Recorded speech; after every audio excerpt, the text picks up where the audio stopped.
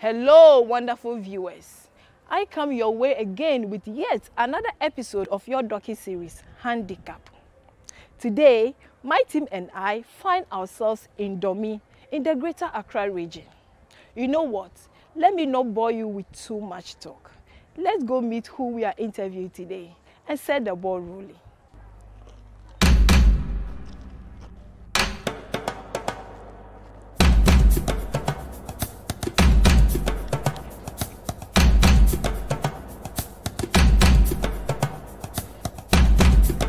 Hello, Madam Patient. Madam Patient. Yo, about chance now who will make a family?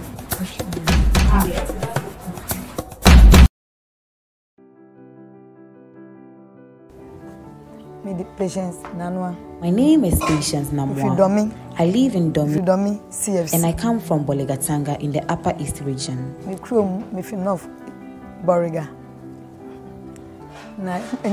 wasn't born this way. I am a trained skilled worker with 2 hearts.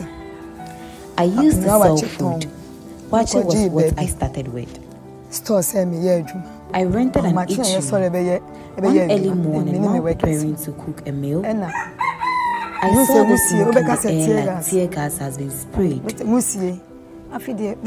I felt it in my nose and eyes. I felt dizzy and passed out. I didn't know what happened next.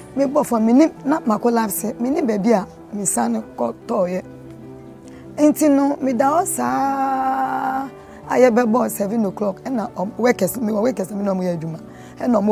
was told later in the day after I had passed out.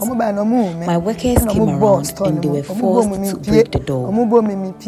They saw me lying on the floor in the fire. They rushed me to the Achimota hospital. They couldn't handle my situation at the Achimota hospital, so I was transferred to the Kolebu teaching hospital, where I was told that my hand was already damaged, so they would have to amputate it. So I gave the go-ahead and my hand was taken off. It was difficult for me coming back home. I can no longer work. I got depressed. I was indoors.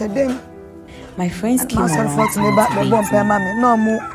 Even my church members prayed with me. That inspired me to do something for myself. I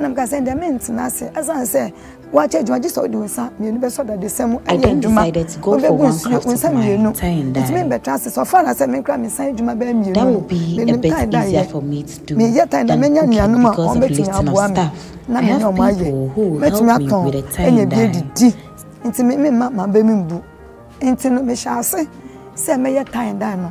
a few handicapped people, so I brought them together. Someone has lost an arm, someone has lost a leg. We can help each other do this. I decided not to go out in the streets to beg for arms, so the tie and dye is what I stick to. Madam Patience taught us how the tie and dye was made. She got help from some friends around here.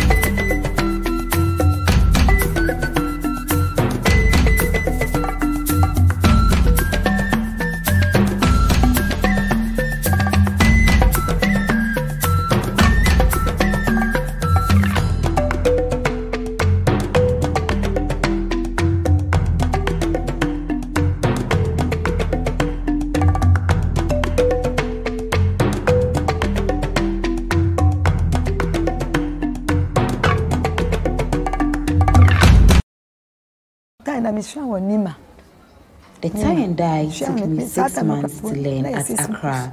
I wasn't in this state by then. Most of our products were exported to Europe. We made tie and dye and sew in that time. Afterwards, we packaged and exported. Made them, I say, make I say, me need you, my say, you continue and me kaka, minister move, me and kaka, and so found for now. So in my current state now, that is what I am using to support people in similar situations like myself. About a whole bit to me, intimate from anybody be brave. That what I said, Donyano, we bring 2 coins. It's Christmas festive season. That's why you didn't see me around me when you guys came around today. We really need help from the public so that we can expand this tie and dye business and help those in situations like myself.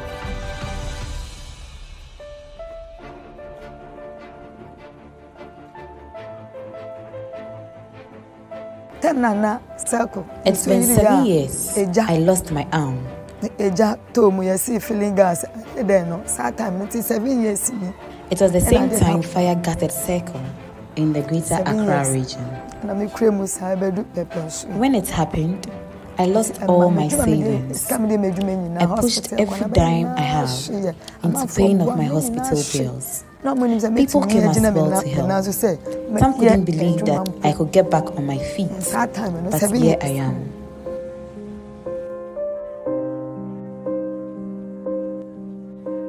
My handicapped people don't have money to come around and learn the tie and dye. So what I do is, whatever tie and dye we sell, I use it as transportation for them to come and work. I cook, we all eat together. And when they are going back home, I fund their transportation again. I need help from the public so that I can support them to come and learn how to do it. I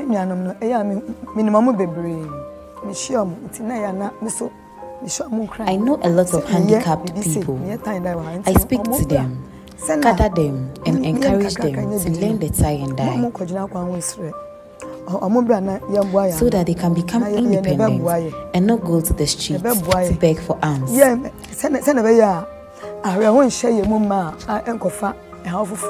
A lot of them have nothing doing. They are always indoors. It's difficult for them. Some of them have lost their lives. It's not easy to be in that situation. Anytime I'm about to do this tie and dye, I call them to come over so we do it together.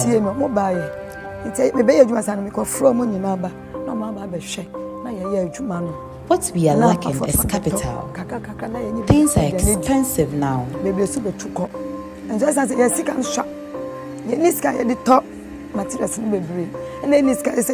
dye we use, even my shop, is full.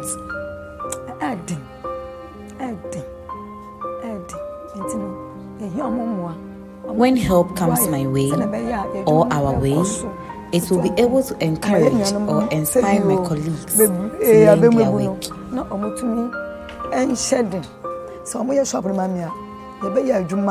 When the shop is built, we will be able to work more so that those who normally go to the street would also come around and learn. When they get to know this craft, they can also establish themselves and be independent.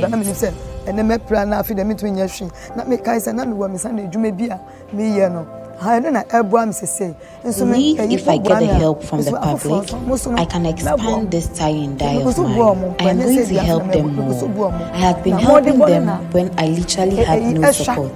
When help comes my way, the handicapped people around me automatically benefit. The shop will be used to stock our products so that people can purchase. When that happens, we all get to feed. If I can get more support, that strength or energy I'm putting into this agenda will be stronger. We have come to the end of today's episode. I would like to use this opportunity to say a very big thank you to all those contributing to the docu-series, being it cash or kind. In no time, we'll be back in here to see the progress Madam Patience has made with the funding generated for her. Catch me same time next week. As usual, my name is Mavis Eden Adalakwe. This is Handicapped.